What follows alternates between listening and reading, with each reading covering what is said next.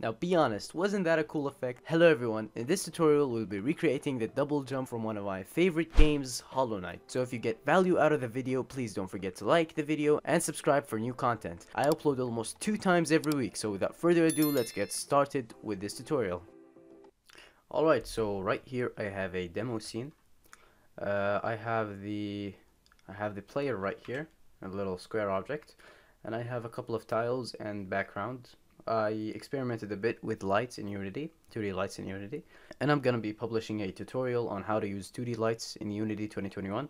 And if you want to see that, don't forget to subscribe and click on the bell icon. So right here, if I play the little demo, I can go left, I can go right, but I can't jump exactly. So what I'm gonna be doing is I'm gonna go back to the script. This is a basic script to control your horizontal movement. So we call the input.getAxisRaw horizontal, and we put it inside a float variable called xInput. You can check out this video if you want the full tutorial on 2D movement in Unity. I'm gonna create a public layer mask. What is ground? Private bool is grounded.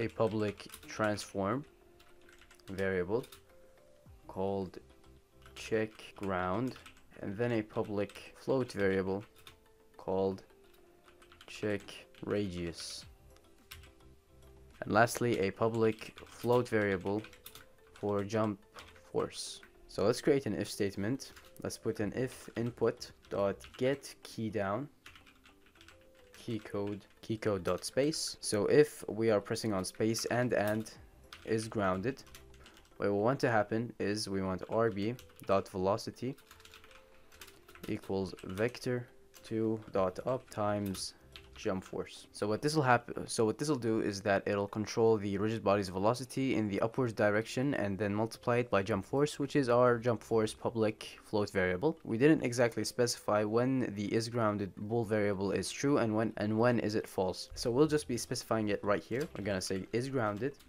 equals physics 2D dot overlap circle, and we want to put the overlap circle as check ground, radius of check radius, and the layer mask is what is ground, check ground dot position.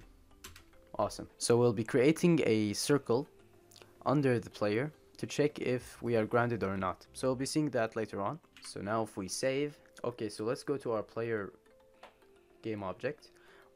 I've set the speed to 760.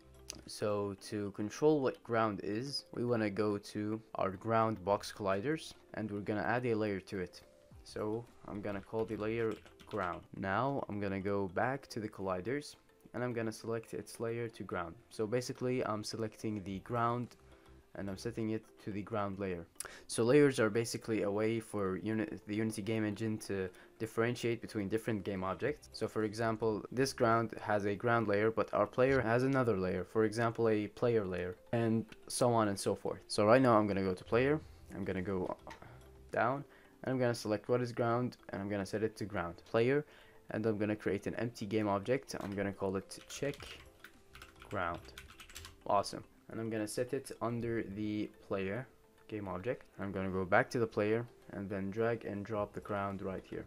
I'm gonna select the check radius to 0.25 and the jump force to something like 650 or maybe 700.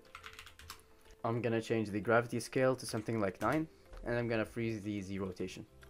Now if I play, okay, that was a bit too much. Alright, so what's happening right now is we're creating an invisible sphere right here, and what this sphere does is it checks if we're colliding with the ground layer, this ground layer. It checks if we're colliding with the ground layer, and it sets its radius to 0.25. You can change the radius if you want, but that works for me. So how to change this is, if we want to do a double jump, we can easily go back.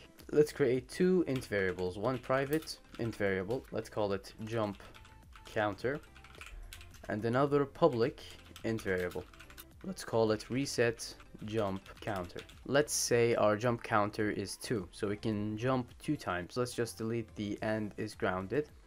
Let's say and jump counter is bigger than 0, we can jump.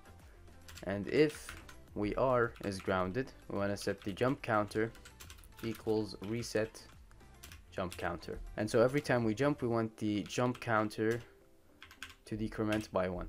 Now if we save this, let's go back. And awesome, let's set the reset jump counter to something like 1, or so we can jump an extra 1 time. Alright, so if I press on jump, we can jump once and we can jump another time. Okay, so we've run into a problem right here.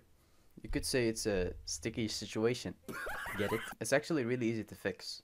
You can right click in the assets menu, go to create, go to 2D, select on physics 2D, set your friction to 0 so it doesn't stick to platforms. Now just select the physics material, hold on it, and then give it to the player game object. And the problem is fixed. Now just to explain this, if we click on the spacebar and jump counter is over 0, we want to jump, but we want to decrement the jump counter by 1. So it decrements whenever we jump an extra time. And if we are grounded, the jump counter equals reset jump counter, which in the Unity editor we have set it to 1. So we can jump an extra 1 time. You can actually play around with the reset jump counters. So if you want to do it like 2, you can jump an extra 2 times. If you want to make it a 3, you can jump an extra 3 times.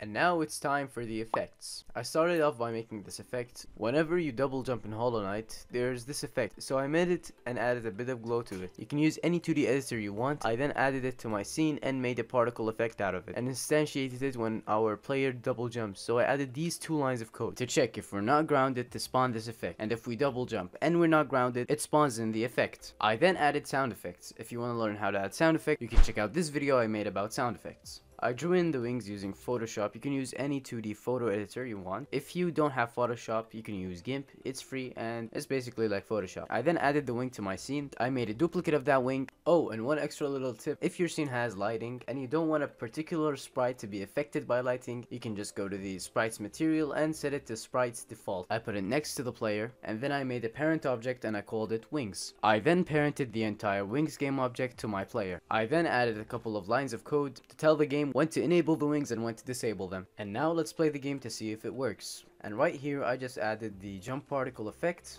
I added the jump sound effect, I added the wings. The particles and the wings work.